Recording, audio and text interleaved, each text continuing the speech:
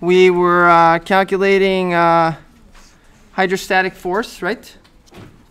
Alexa and Whitney, do you guys have a question? No? Oh, okay. So we were calculating the hydrostatic force on a side of an object, right? One side of an object. And so you had, some water and you have some object inside. And you want to calculate the force on one side of the plate, right? You guys remember? And what was our strategy? Strategy was to, yes, you grab a slice, right? So you find the force on one slice, and we use rectangular slices with thickness delta y, right? So you find the force on the slice, and how do you find the force again? Do you guys remember? Multiply three things. Density, so fluid density, times the area of the slice times the depth. Okay, so that was the general formula, right? So that was our basic idea. And so then that was the force on one slice. And then to find the actual force, the exact value, how many slices? Infinitely many slices, right? So the force is equal to the infinite sum of all the forces. And you convert this into the integral of all that stuff, right? So that was the basic idea, right? Okay, all right, so let's do another example. So let's say you, let's see. So last time, remember we did, so we did a couple examples. We did just a block, right? A rectangular block. And then we did a function, a parabola-shaped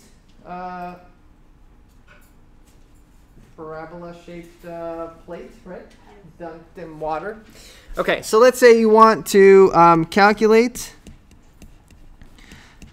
the force, hydrostatic force,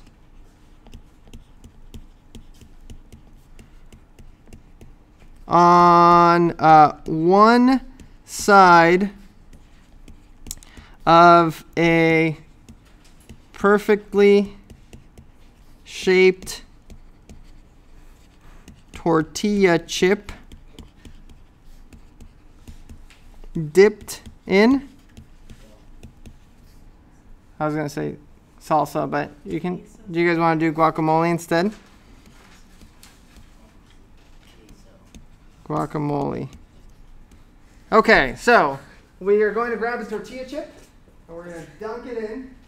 And let's see. All right, so how do you normally dunk in tortilla chips?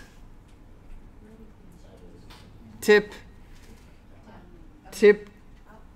up, right? Usually, don't you? I don't know. I mean, it doesn't really matter, right? We're doing triangle. So perfectly shaped. We're going to do, tortilla chip. Let's put here in parentheses, triangular. And let's say these are perfectly shaped, equilateral triangle. And let's say that it's, I don't know, 2 centimeters side length. Does that sound like, what is it? Yeah, it is a small chip. Okay, 3, fine, 3. 3 centimeters. I don't know. Sorry, I don't have the perfect specs of the perfect tortilla chip. Besides, we are making this up. So, okay, so let's say that we, all right, so we'll do this in 2 parts. So let's say we're going to do, first we want to calculate it if we dip it, dipped. So the top is 1 centimeter from water level. And then we'll do a second part where it's only dipped so 1 centimeter is underwater. So I guess, yeah, okay, that makes sense, right? So it's two different situations. One is we dip it all the way in and our fingers get dirty, right? Dip it in, so the top is 1 centimeter from the water level, and then, yeah. So and then you can lick your fingers after, because you have yummy guacamole on your fingers. Okay, so anyways. When you, the second case is... Yes. You know what's funny is so I did this example in my other class, but I didn't do the salsa. The salsa was actually one of the students' idea. I just did a triangle and then said, oh, like salsa. It's like, oh, I should try that in my next class.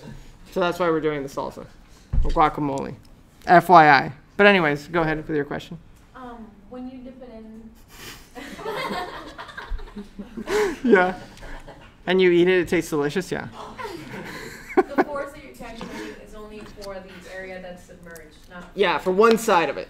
Right. So only one side. Yeah. Okay, anyways. All right, so let's do part A. So we've got, we decided guacamole, right? So we've got guacamole. What did we decide? Tip in? Tip up? Tip down? Okay, tip down.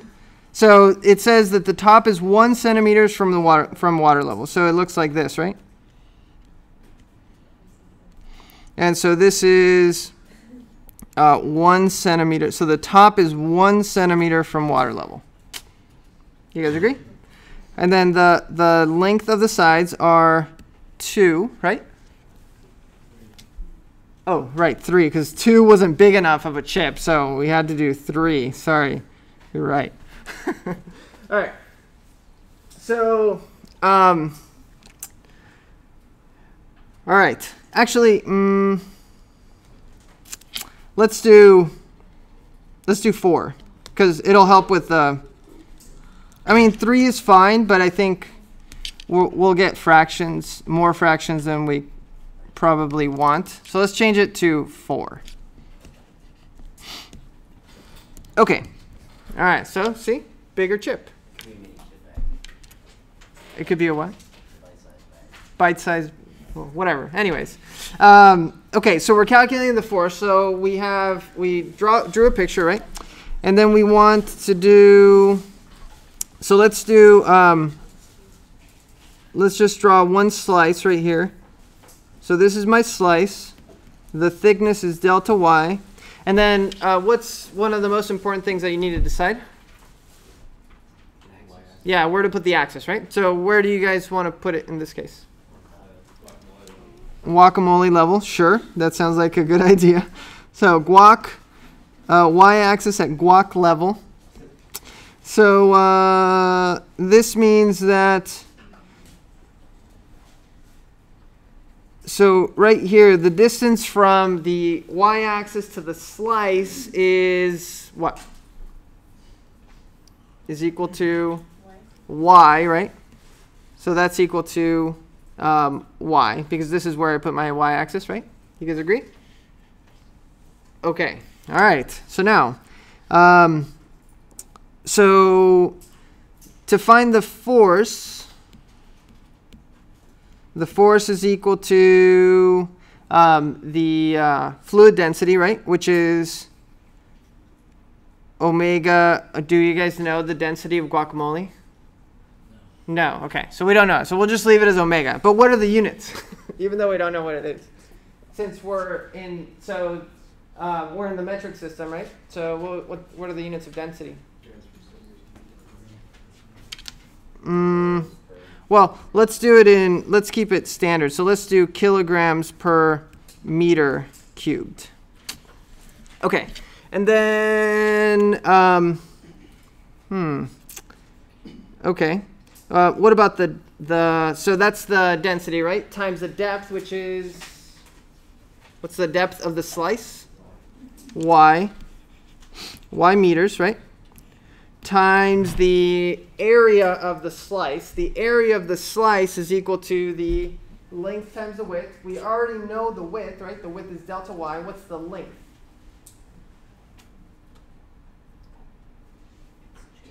We need to do some work, right? So over here, let's do a little separation here. Let's do a little work.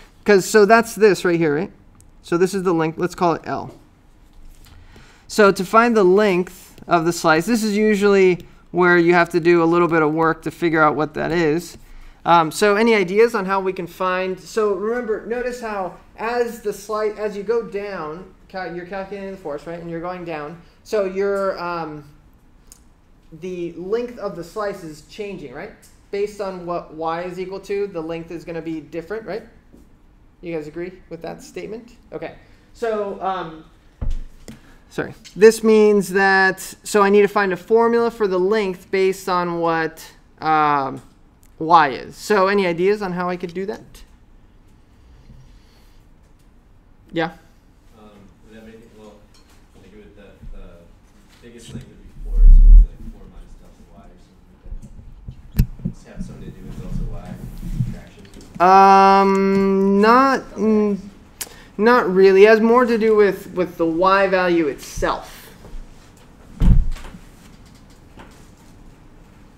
The y value, yeah?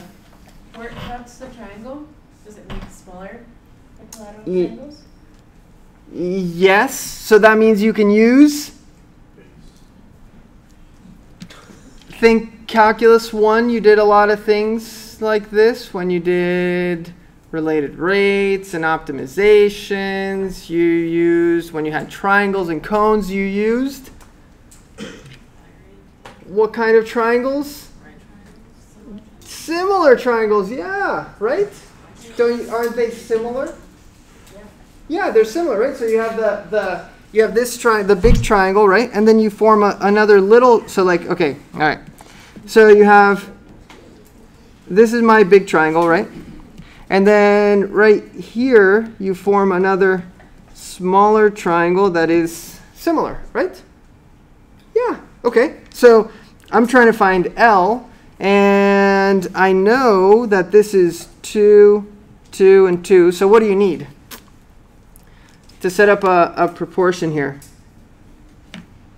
You need 2 more sides of the big and small, right? Mm-hmm. So like you have the base of the big and the base of the small. So you need 2 more sides, so which would be a good one to find? Why is it 2 now and it was 4 before? Oh, sorry, it is 4. Sorry, I was back at, sorry, yes. Thank you for pointing that out. No, it was always 4. Well, it was 2 when we started the problem, but it's 4. I forgot that we had changed it. But, so what's what proportion can I set up? L over 4 is equal to, what do I need? I need something. What is it? You gotta find the height. Yes, I need the height, right? I need to know what the height of the triangle is, because you're going to need it anyways to do the limits of integration, right? When you do the limits of integration, we need to know from where to where we need to go. So we need to know what the height of the triangle is, right? Don't you agree? Yeah, okay. All right, so let me move this over a little bit. So the height of the triangle, so let's do another little doodad here. So that one's not too bad. We can find that, no problem. This is 4. This side is equal to 2, right? So I just chop it in half. So what's the other side equal to? Square root of 4 squared minus 2 squared, so square root of 12, yes. So the height is 12, right? So this right here, the height is, sorry, square root of 12. So that means that L over 4 is equal to, so this is the small base over big base is equal to small height over big height. What's the small height? If you go back here, what's the height from here to here? What is that?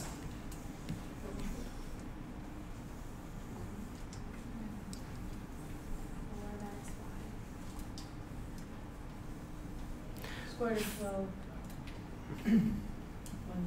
Square root of 12 minus? 1 minus 12. That's one. Close. No. So you're just looking at right here, this point right here. Square root of 12 minus 4 minus what? Y minus 1. y minus. Okay, I guess. No, something else. So it's, okay. So this height right here is equal to the entire thing, right? This whole thing, right? Which is what? No, isn't that y? Oh wait, no, that's not y. Sorry, that's, yes. What did you say? Square root of 12 plus? Square root of 12 plus 1, right? You guys agree? Plus 1. Because the height of the triangle is root 12 and the depth is 1. So then if you measure from the very top to the very bottom, this is square root of 12 plus 1, right? That's the whole thing. And then, but you're looking for this, so then you have to take away the distance from here to the top of the guacamole, which is it's y, right? So this is square root of 12 plus 1 minus y, right? That's the height of the small triangle, this one right here. Do you guys agree? So you take the whole thing and then you take away the distance from the slice to the water level, to the axis. And then that would be divided by what? Root 12, which is the height of the big triangle, right? Does that make sense? You guys with me still? There's some roots in there, but that's okay. Okay, so then this gives us a way to find the formula for the length, right? So the length then is equal to, so the length is equal to 4 over root 12 times root 12 plus 1 minus y. Okay. So that's the length, right? So then it's 4 over root 12 times root 12 plus 1 minus y times arg. Hold on. Can I erase that? Do you guys mind if I erase this right here? Yeah? Okay, it's done. Did it. Because I need the space. Sorry. I need the space. Oh, Carmen needs crickets. Okay, so that's the length. What are the units of length? What are they? Meters? It's just That's what I want them to be, but in this case, actually, they are centimeters. Why? How do I know they're centimeters? The one. Yeah, because the length, the chips are measured in centimeters, right? It's 4 centimeters, so the length that I found is in centimeters. Okay, so then the, so right here, then centimeters, right? Times, so that's the length, times delta y, delta y, also centimeters, right? Because that's part of the area. Okay. So I've got a little bit of a problem, right? Because I've got centimeters and meters. So how do I get rid of the centimeters, turn them into meters? Convert. I can do this. This is no problem.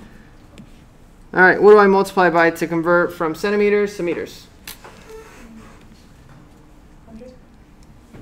So how many centimeters in a meter? 100 centimeters in a meter, right? But I need... How many I need centimeters squared, right? So it has to be 100 squared. Centimeters squared is 1 meter squared. You guys agree? You guys remember this, right? Okay. Good times. So now, one more thing. So this gets rid of the centimeters, centimeters, centimeters. What happens with all the meters?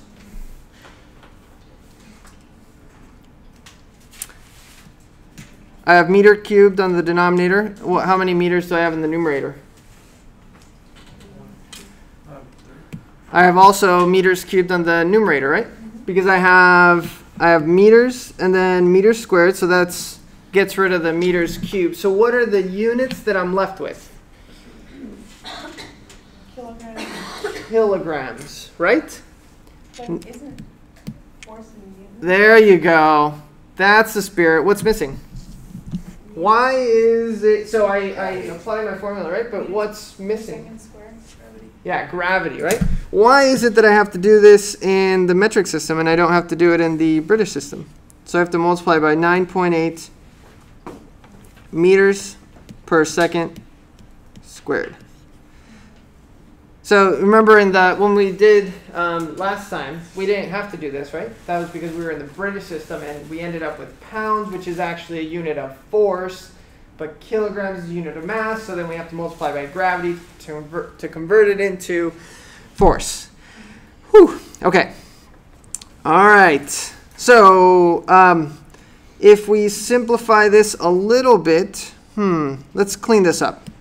So the force on the slice is, let's do, so let's put so I have 4 over root 12, and then I'll put the root 12 plus 1 minus y, and then let's put so the omega, we'll put it right there, and then over the 100 squared is in the denominator, right? So we'll put that in the denominator. What's 100 squared? How many? 10,000. Okay. What else? What am I missing that I haven't put up there yet? Out of all the stuff that's there. Got 4 omega, root 12 plus 1 minus y. Delta y. I'm missing delta y, and I'm missing one more thing.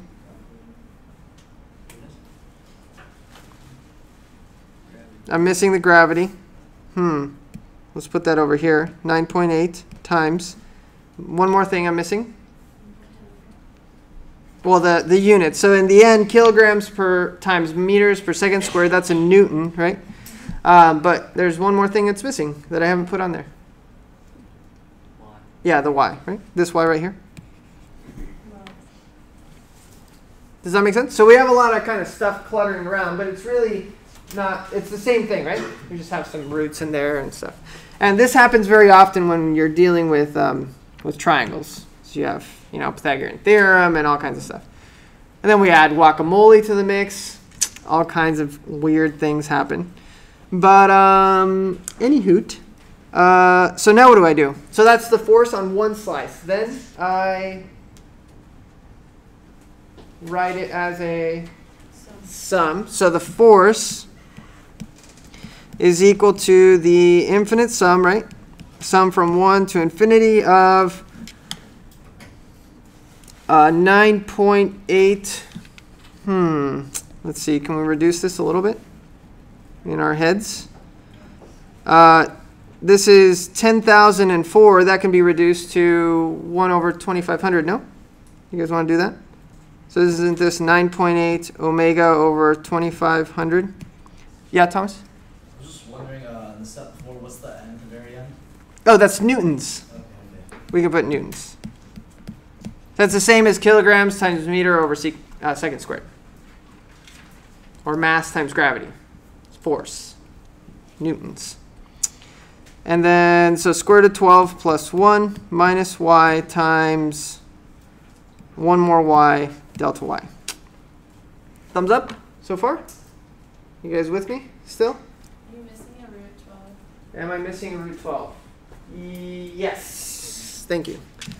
Missing a root 12 in the denominator. Anything else that I'm missing? Okay. So then this I can write it as the integral of all of this stuff, right? 9.8 omega over 2,500 root 12 plus 1 minus y dy. So everything else is the same, right? And then, oh, actually we forgot, well, I forgot to put the little eyes here. But what are my limits of integration?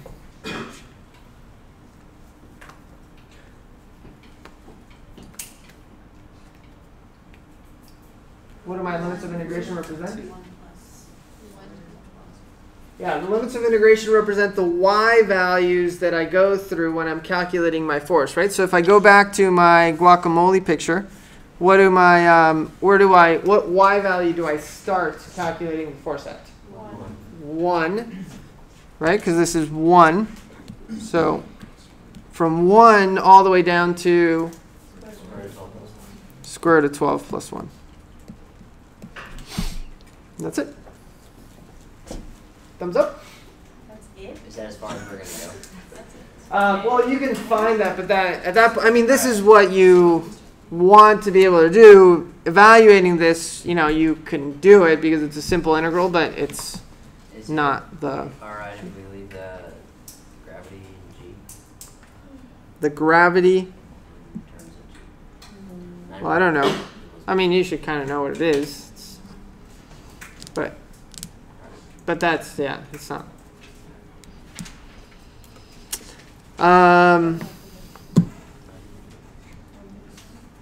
Questions? Yeah, Andrew. Would it be good to change root 12 to 2 root 3, or would that just mess things up? It probably would be a good idea, yeah. I mean, I don't see why not. You can also simplify this a little bit more, but.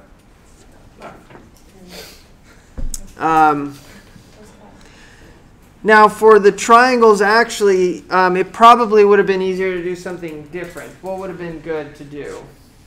So keeping everything, I mean, the same circumstances, but what would have been maybe a better way to go with my approach here? Maybe would have simplified some of the numbers a little bit. Find a function. Converted 4 to meters. No. Split it up into 2 triangles. No.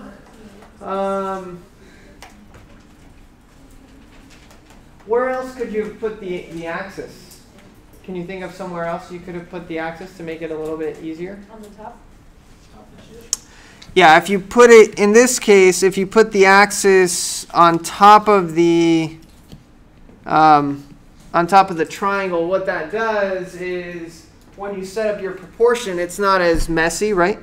Because notice that your, oh, actually, I erased it already. But you would have, if you look at this again, and you imagine this is root 12, right?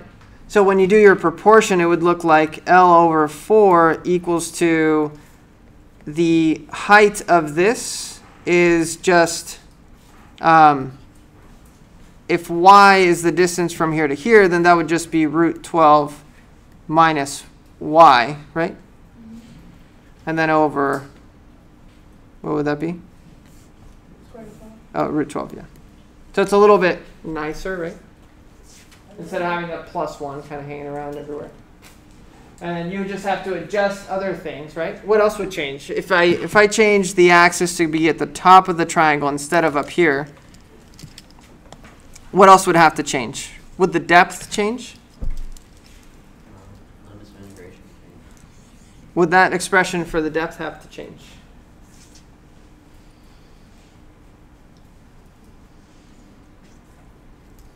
Would be 1 plus 1. It would have to change, right? Because, so take a look. So this is what it looks like. Let me get rid of some of this stuff that's kind of getting in the way.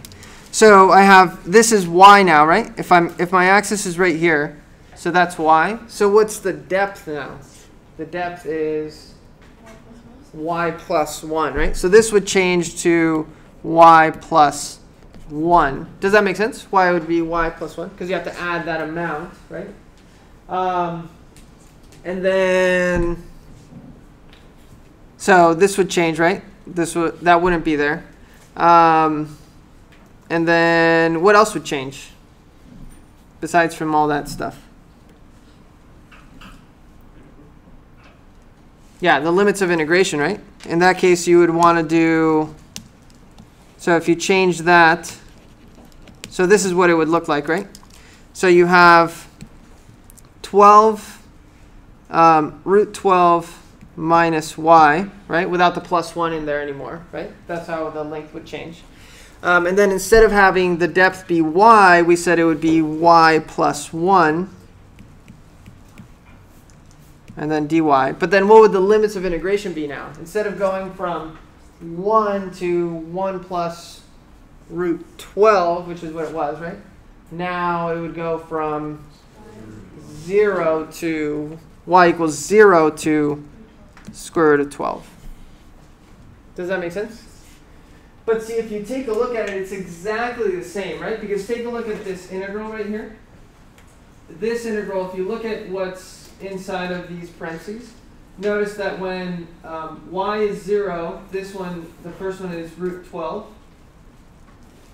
And then at the end, it's when y is root 12, this is 0. So it goes from root 12 to 0, which is exactly the same as the other one, right? It went from root 12 to 0. And then this one goes from 1 to 1 plus root 12, which is exactly the same as the other one went. So it's really the same integral, it just looks different. When you switch the function, and you shift the function inside and you shift the limits of integration, but it's exactly the same. Yeah? Okay. So it's good to be flexible with the axis, because you can make it easier sometimes by being able to move it around.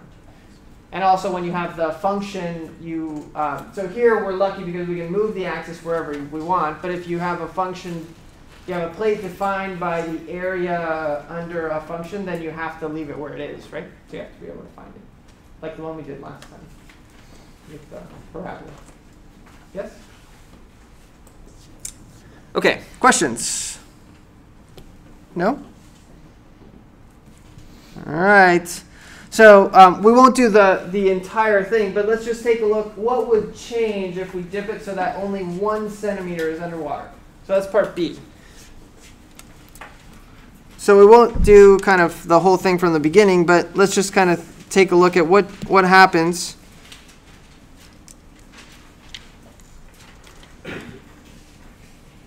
So we put it so that it's 1 centimeter underwater. So that means, or under guac, right? So this is 1 centimeter. So that's what it would look like. Where do you guys want to put the axis? Top of the water. Top of guac. Like right there. Y positive y value facing down. Okay, so then if we take a slice right here, so it has delta y, right? So this has a particular length.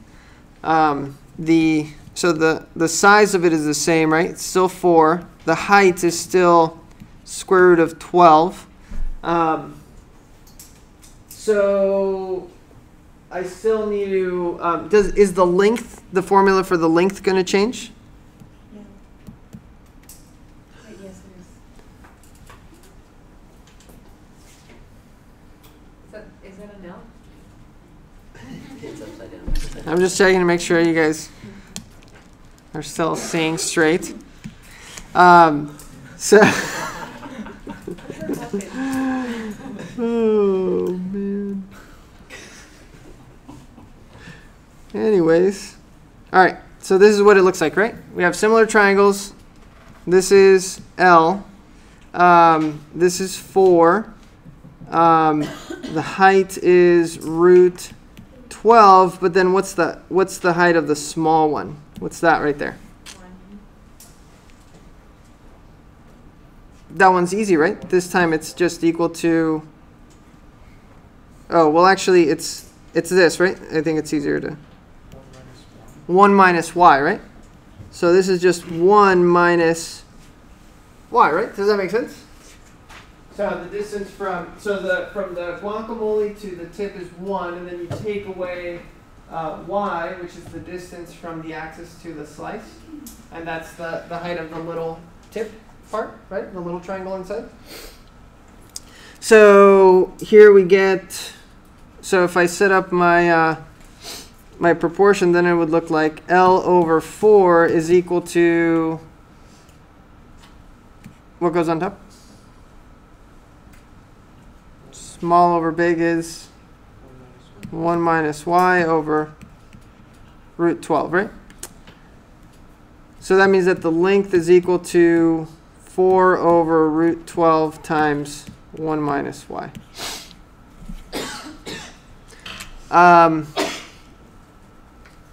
Okay, so then if I take a look at the force, so this is equal to, so the same stuff, right? So we have, let's put just gravity in the beginning, density. We'll put our 10,000 to convert from centimeters to meters squared, right? Centimeters squared to meters squared. So that's the same as what I had before.